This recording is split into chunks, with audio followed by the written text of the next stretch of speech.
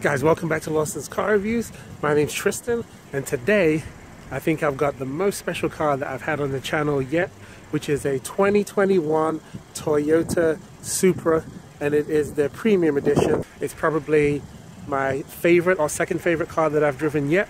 So let's take a look around it. Let's see how you guys like it, and I'll give you my honest review. Let's get it.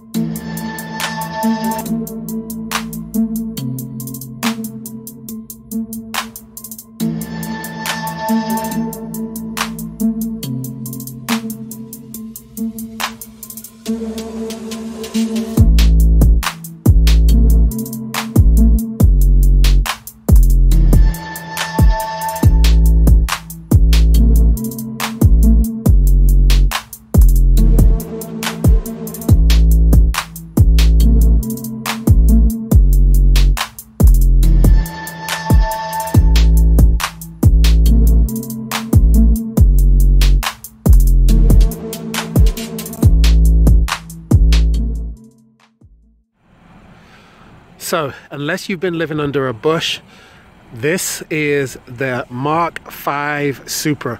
So the Mark IV is the most famous Supra.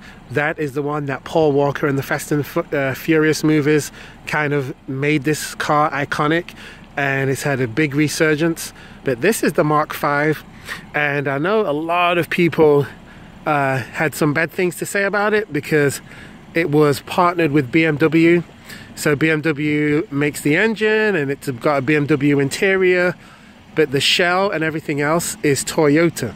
And I'll be honest with you, in the beginning, I was one of those people that was totally knocking the car and saying that it should be a fully Japanese build. But the car has actually grown on me, and the more I think about it, it's kind of dumb. If you really think about it, BMW are renowned for making awesome inline six engines. So why not put one of the best inline six engines in this vehicle? Then you don't have all the cost of research and development. And not only that, BMW make awesome interiors, so it makes sense to have a BMW interior and a BMW engine, because it's one of the best companies that you could ever partner with anyway, because the car looks awesome on the exterior. Kudos to the Toyota engineers for coming up with the design based off the FT1 concept car. But the interior is great and the engine is fantastic. Now, since this is the 2021, it has a 47 horsepower bump. So the original 2020s came with 335 horsepower on paper. Everybody knows that they actually made more power than that. But this one actually comes with 382 horsepower. So it's a good bump. And there are some things that are different on this 2021 model versus the 2020 model. So one of the first things that is different on the 2021s is you do see that you've got the Supra logo on these 4-piston brakes. The rotors at the front are actually 13.7 inches, and the front tires are 255, 35 on the sidewall on a 19-inch rim. And it has a staggered setup, so at the back of the car you get much more meat. You've actually got a 275 and a 35 sidewall and a 19-inch rim, so you get more meat so that you can put the power down. And it comes with a 13.6 on the back, so it's actually 13.6 inch rotor on the back, 13.7 on the front, so they're almost identical. Gives you good stopping power, and you get these awesome Michelin Pilot Sport tires They're not the Cup 2s, but they are a better all-weather tire than the Cup 2s, and they still give you pretty good grip.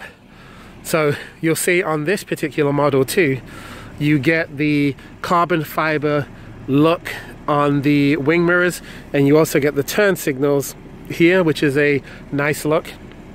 The one thing that I love about the car is its overall shape.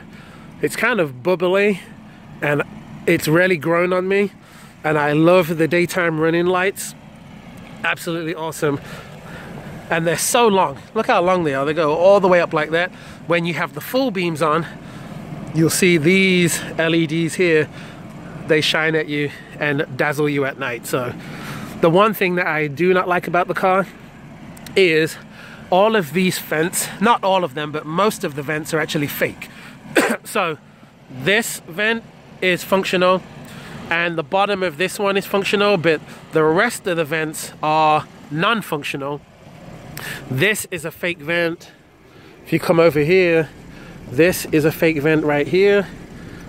These are fake vents, and even at the back of the car, I believe there's some more fake vents. But overall, that's really my only gripe about the car. It looks awesome. The back of the car, to me, is what is the best. You've got these amazing exhaust tips, which you can get a 2-litre Supra. This is the 3-litre, so this is the Big Daddy. And the 2-litre comes with slightly smaller tips, I believe. And it doesn't sound as good since it's got a 2-litre engine instead of the 3-litre inline 6. And then you've got this very unique style backup light at the back of the car. Really reminds me of a Formula 1 car. And just the rear diffuser, in my opinion, looks awesome. You got the Supra script, that's the same as the old school Supras. And then you've also got this GR badge, which, if you don't know what this means, it actually means Gazoo Racing, which is Toyota's racing division. So now they've got the GR Yaris, they've got the GR Corolla coming out, the GR Supra. Now the key fob is actually quite nice, but it's a standard Toyota key fob. I believe they should have put GR Supra on the back just to make it look a bit different. Now if you pop this hatch, it's a decent sized trunk.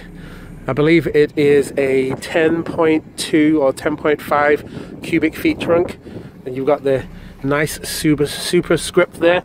And this particular model comes with the JBL sound system, and you do get these 2 subwoofers at the back, so when you crank this up, it sounds really nice. We move to the interior of the car.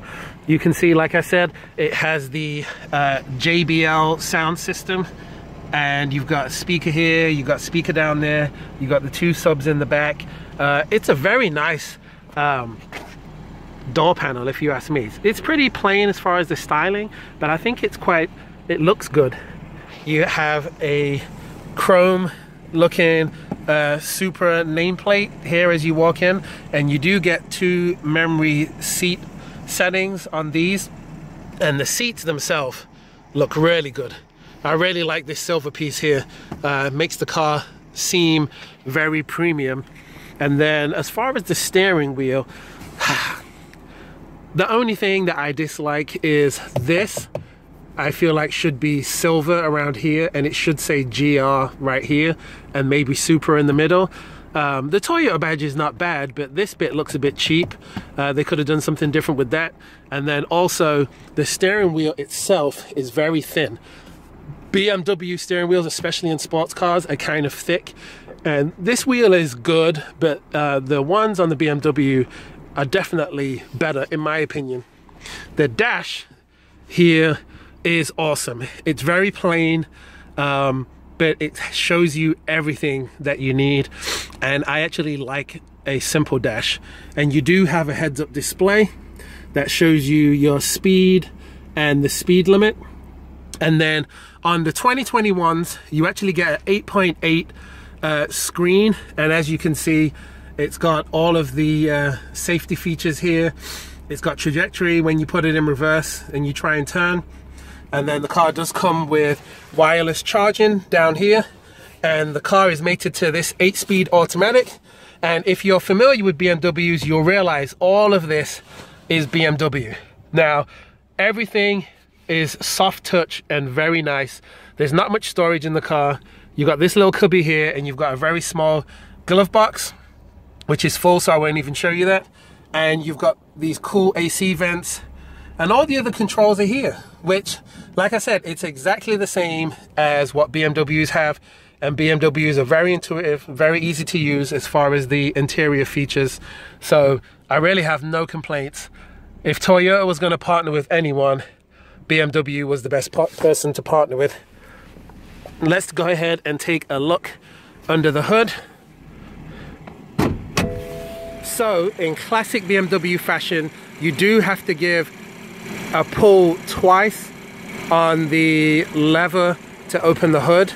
And that's how you get it open. The hood is actually rather large, but I think it looks pretty cool. And you do on the side get this superscript right here. What are we looking at? So let me go ahead and give you some of the specs on the engine. So as I already said, makes 382 horsepower, 365 foot-pounds of torque. The car does 0 to 60 in 3.8 to 3.9 seconds, which is extremely quick. And it does the quarter mile. I've seen varying times, anywhere between 12.1 and 12.5 seconds maximum. Top speed is limited to 155 miles an hour, which seems to be the magic number that most cars are limited to nowadays. And it's mated to an 8-speed ZF automatic transmission, which shifts extremely quickly. Miles per gallon is 22 in the city, 30 on the highway, which to me is a great number considering how much performance this car has. And the car also weighs 3,397 pounds. And MSRP, it's supposed to be around $54,590. But when I've been looking at these to buy them, they've been going for the high 50s all the way up to the mid 60s. So it's very much like the C8 Corvette, where they say it's going to be one price, but then there's a whole bunch of dealer markup because these cars are so coveted. But like I said, this is a BMW inline 6 engine, and it makes an awesome amount of power. This is shared with BMW's Z4 car, or Z4 as you say in the States. But I'm going to put a link in the description. Go ahead and take a look. When you watch this car drag race the Z4, it smokes it every single time. So Toyota's obviously done some kind of trickery to make this car a lot faster than the Z4. So one more thing I forgot to mention is the car does have sport mode button, so you can have it in regular mode or sport mode. It does have an active exhaust, as you notice back there, and it indicates on here when it's in sport mode and then when you go back into normal. But when you turn the active exhaust on, the exhaust makes way more pops, way more crackles. It's awesome. And when you put the car into reverse, you'll see that that offside wing mirror dips down. The car does have all kinds of safety features as far as active cruise control and lane keep assist and all of those goodies, as well as plenty of airbags for your safety. And you do have an option on this car where you can tilt the mirrors in by pressing this button right here, and you'll see the mirrors fold in. They also do that when you lock the car and unlock it. They automatically fold in and fold back out. So without further ado, let's go take this thing for a spin, because it's awesome.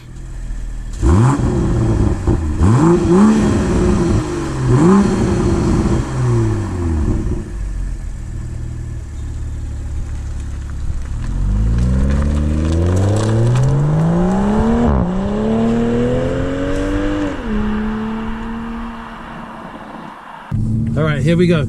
Slow roll from 11 miles an hour. 1, 2, 3, let's go. Woo! Man, you can spin the tires so easily in this car. so easily. I hope you guys can hear the exhaust coming through the cameras. If not, I'll show you some exhaust clips anyway of when I'm driving it, but the car just feels awesome as far as power. The way that it delivers the power is so different than if you're driving a Mustang or a Camaro, because it's turbocharged. And like I've said before in other videos, it's easy to make power out of these inline 6 turbocharged engines. You just need a downpipe and a tune. And if you want to go more than that, you know, with different injectors or bigger turbo, you can do that too, but it's just so easy to make power out of these cars. It is not lacking in power or torque. To me, I know that the numbers 0 to 60 and quarter mile are very similar to the Mustang, but in my opinion, this feels faster and it feels a lot more agile and light on its feet, and the ZF 8-speed really does the business. I'm gonna try it in manual mode right now. Woo! It shifts quick. It shifts quick. There we go. Woo! Man, it shifts really fast. Holy cow. Woo!